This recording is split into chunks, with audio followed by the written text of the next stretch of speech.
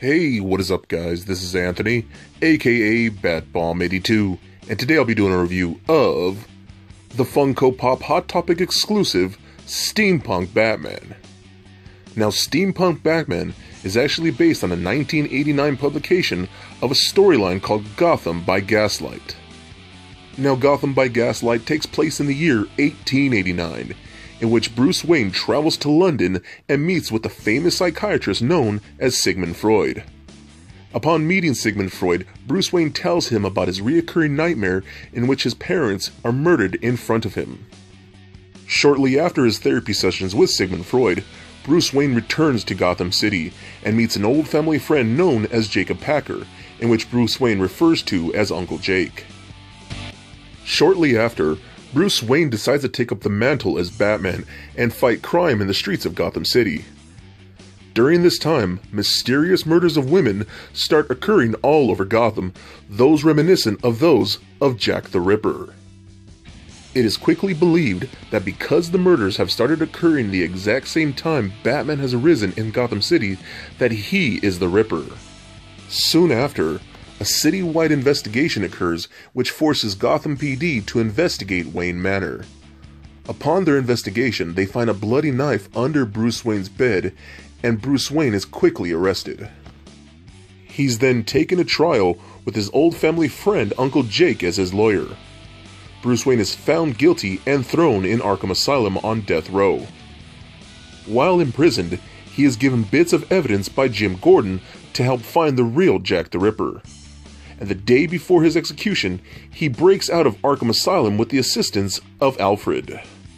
Once freed, Batman quickly goes on the hunt to find the real Jack the Ripper. Batman then encounters the Ripper just before he murders his final victim.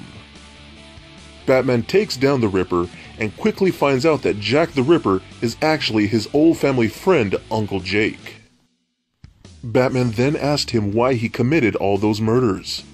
Jacob then reveals that he was madly in love with Martha Wayne, Bruce Wayne's mother.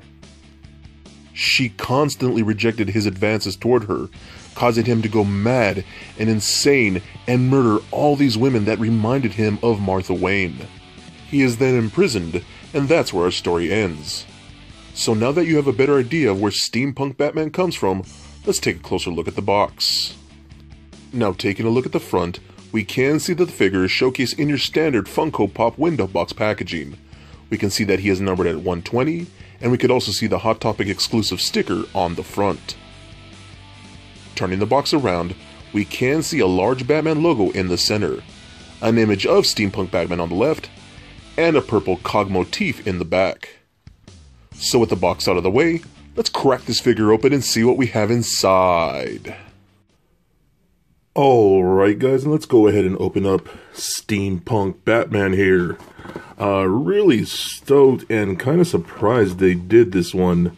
For most of us that read the comic books, he's known more by Gotham by Gaslight Batman. That's pretty much what he is. But, Hot Topic being what it is and being a Hot Topic exclusive, they figured Steampunk would be a little bit of a cooler name, but it is what it is. So here he is, Steampunk Batman, and this guy is freaking amazing. I love this a lot. Beautiful, beautiful head sculpt. I love how we get the stitching right up here across the cowl. Really nice sculpted goggles. Lots of detail there. You can even see the little rivets right there on the side of the eyes and whatnot. Really nice silver paint. The strap goes all the way around the back. I love that it's a different finish than the actual cowl itself. It's a little more glossy. The cape looks really, really good. I've always loved how this particular type of cape kind of drapes over the shoulders right there, and then to the back like that. You can see it's like two separate pieces, which I think is really, really cool. Love how the cape just flares down like that.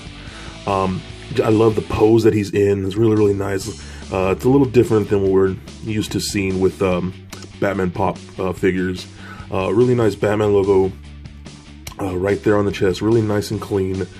Dig that quite a bit. You can even see he has like silver, I don't know if those are supposed to be, looks like knives right there, right on his utility belt, which look really, really cool. I like that a lot.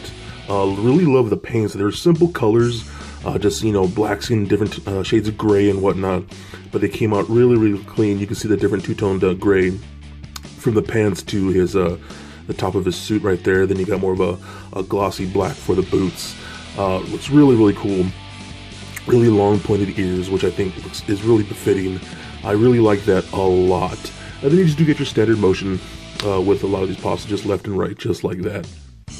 So overall, I really do think this is such a badass looking Batman pop figure. It really does stand out amongst the other collections when a lot of Batman pop vinyls are mostly just color variants of each other. This guy utilizes a whole new sculpt for literally everything. So I think for that alone, he is definitely worth picking up. So for a quick size comparison, here he is standing next to a Marvel Legends Captain America figure, as well as a DCUC Batman figure. And for your Funko Pop comparison, here he is standing next to the first release Funko Pop Batman. And just for fun, here he is standing next to Little Lego Bat-Bomb. So there it is, guys. My review of the Funko Pop Hot Topic exclusive Steampunk Batman. And if you're a huge fan of the Gotham by Gaslight storyline, then I think this figure is definitely a must-get. It is absolutely one of the most unique Funko Pop Batman figures that we've ever received. So please comment, like, and subscribe. Stay nerdy, my friends. Peace.